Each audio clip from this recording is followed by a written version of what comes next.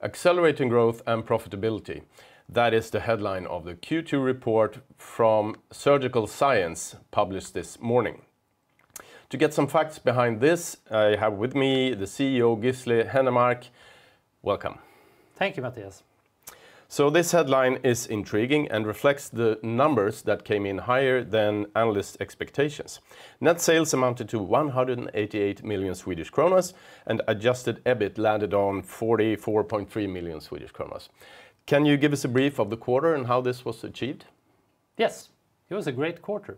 To keep on growing by 30%, if you look in constant currencies, is a combination of a strong industry OEM, which is where we license our technology to med device companies that embed simulation in their products, where the license revenues that are very important for us, the royalty these companies pay, grew, and now I'm not talking year over year, but I'm talking Q1 to Q2, from about 36 million to about 45 million. So it's a strong growth.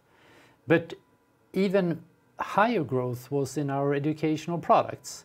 This is our own simulators, where we do both the hardware platform and the software and work with the end users. It was extremely strong growth in that area.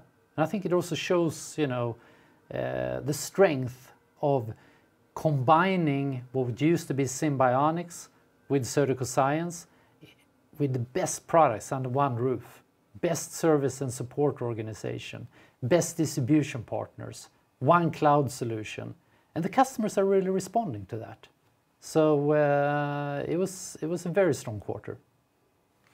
Is this the balance between operating segments, educational products, and industry OEM that we can expect forward?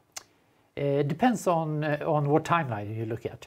But over time, we expect our industry OEM revenue to grow faster. We've set financial goals, long-term financial goals, and we've been talking about educational products during this 5-year period to have an average growth of 10 to 15% throughout the period, and industry OEM with an increasing growth.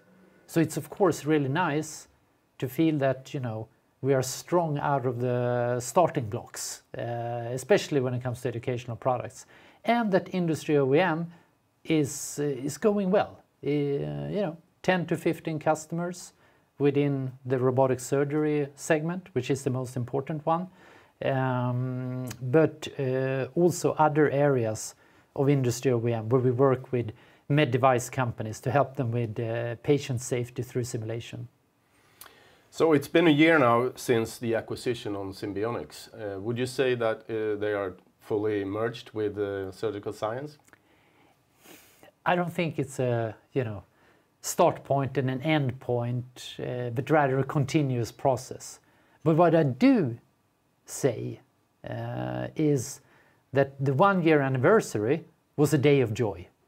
We celebrated, and a lot has to do with getting people on board in one organization, and I really feel the motivation from the team. Of course, not all things are perfect, but overall we are delivering extremely strong results, and perhaps more importantly, you have a team that's very motivated and inspired, and we're a simulation company and we love doing simulation.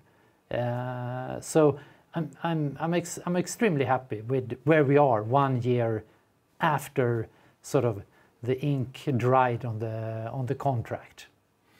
What is your view on further acquisitions? We have been successful in our acquisition agenda.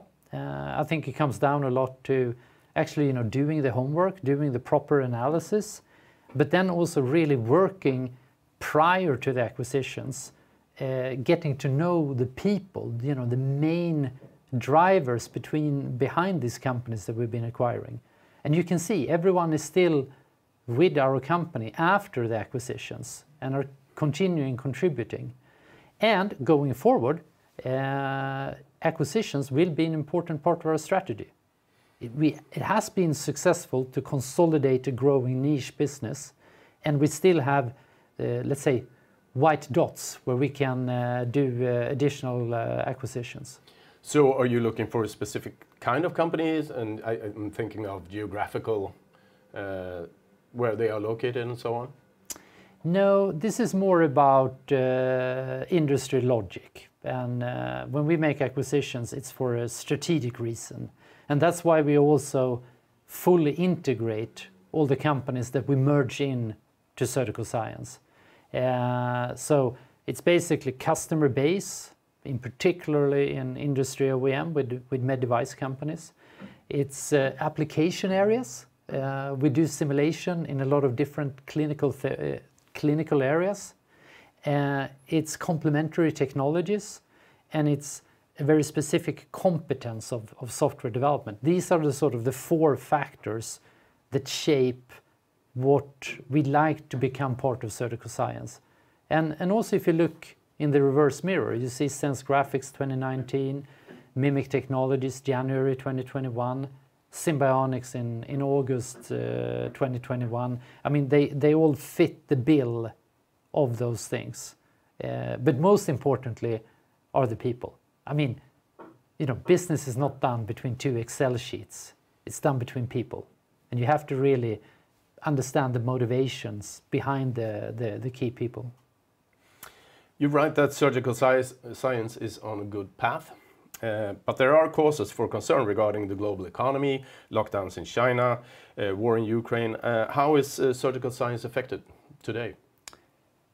Today we haven't, I mean, you see the figures from Q2, you know, to have an organic growth, constant currencies of you know, more than 30%, adjusted EBIT, which we think is the most relevant way to measure profitability, meaning EBIT and then excluding acquisition-related depreciations on surplus value, was, you know, 24%. So it's almost $1 out of 4 is profit.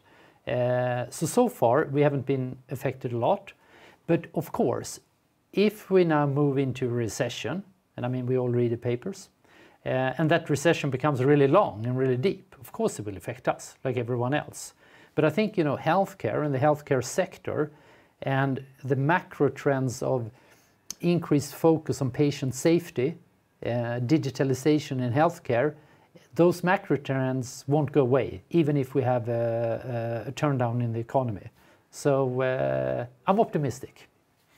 So with regards to the causes for concern just mentioned, 2 quarters now have passed since you communicated the target of net sales 1.5 billion Swedish kronor by the end of 2026.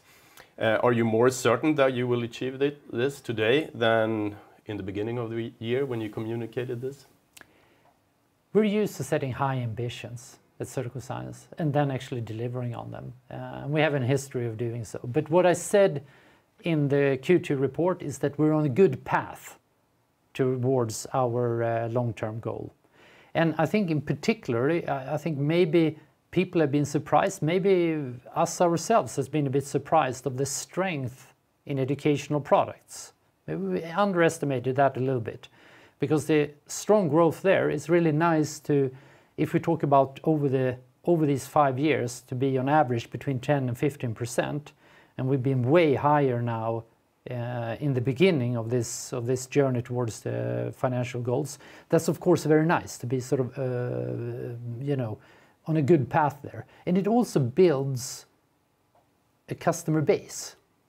And we do have some revenue, in particular service and support agreements, and also a growing subscription revenue from our cloud services that are very important for us. And if you look at having a larger installed base, that means those revenues can also, you have a higher chance of capitalizing basically on that installed base once you got it. In July, we could read some news from you regarding the American investment fund Invesco Global Opportunities became a large shareholder with about 1.5%. I think they are the 13th largest shareholder. What can you tell us about them? What's their strategy? Are they active or passive for instance? I think we have a really nice combination in Surgical Science of some long-term owners of flesh and blood. We have Jan Bengtsson, Mr. Jan Bengtsson, who's the largest shareholder, and then Mr. Roland Bengtsson, who's also the chairman. They've been with the company for more than 15 years. They didn't sell anything in the IPO. They've been really supporting our growth strategy. They've been diluted, but they've seen the value grow in their investment. And then we have a lot of mutual funds. And when it comes to the mutual funds, they're typically not very active in their ownership in terms of influencing the direction of the company. But they are very, very important for us because they have been there for us when we have needed capital for acquisitions. And we see a growing interest from foreign mutual funds. And also, if you look at our cap table, I think one of our largest owners is Capital Group. It's an American company. And there are several large international mutual funds that are among our big owners on the top 10 list. So I guess you receive more investor phone calls from overseas these days? We get a lot of investor interest, yes, that's correct. And then you always have to balance it because, I mean, at the end of the day, we focus on our customers and delivering the best simulation for the benefit of patient safety. So you need not to spend too much time on those things. So what can shareholders look forward to in the second half of 2022? That's a very open question, Matthias. But we are at it every day, all parts of the organization. And in a quarter like Q2, when we were selling, our educational simulators, 120 million Swedish crowns, that's several simulators per day that we are assembling, quality assuring, delivering, installing, supporting. We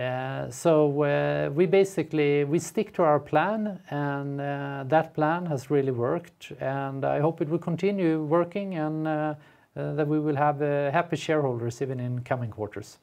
Thank you for sharing this with us today. Excellent. Thank you for having me.